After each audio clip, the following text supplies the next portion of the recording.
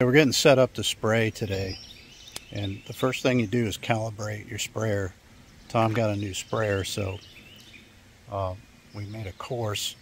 His sprayer is 30-inch nozzles, and there's charts to do this method. It's the 1/128th method, which works pretty good. And so the post here is the starting point, and then down yonder I have a flag tied on a maple tree down there.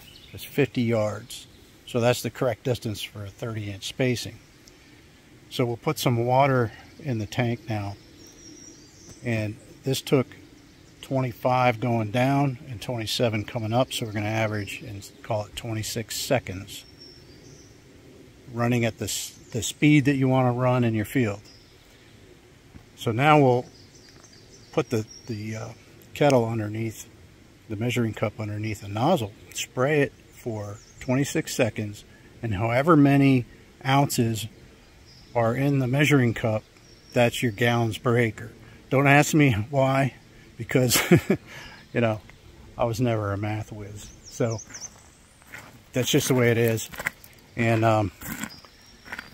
it all depends on your nozzle spacing for some reason. Don't ask me why, I don't know.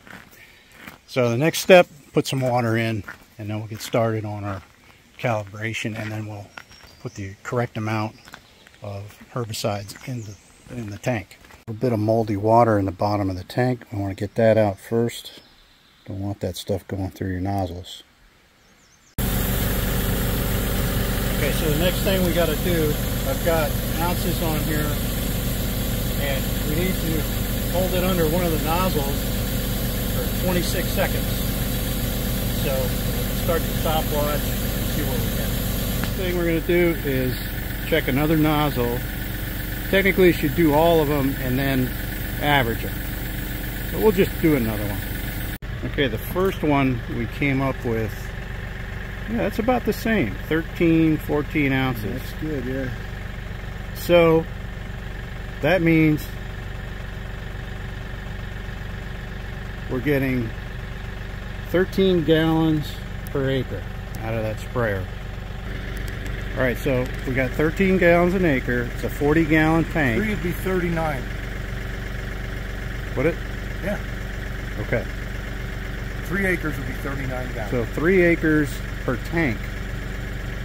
So we need to put enough chemical in there to apply to 3 acres in a full tank. And there you have it. If you get one of these nice measuring jugs, it has all the calibration info on the side. It's got your nozzle spacings and how to go about it right on the side, so it makes it easy. Okay, now I happen to know that this field and the next field over there is going to be 3 acres. So if we have everything calibrated correctly, we should be able to spray all of that on a tank. So we'll see how that turns out, and then we can adjust up or down, adjust our speed or rate or whatever to get it right. People like to say that hunting is cruel, but this deer is so old it wore its teeth down to nothing. It's down to the gums. Couldn't get enough forage, and either starved or a combination of weakened by hunger and killed by coyotes. Not hunting is more cruel than hunting, but for the best possible outcome for a deer is to get shot through the chest and eaten. Okay, one final tip is that when you're done spraying, write down all the gory details of what you did, how you mixed it, what you put in, stuff that went wrong, because something always goes wrong when Tom's with me, right over there.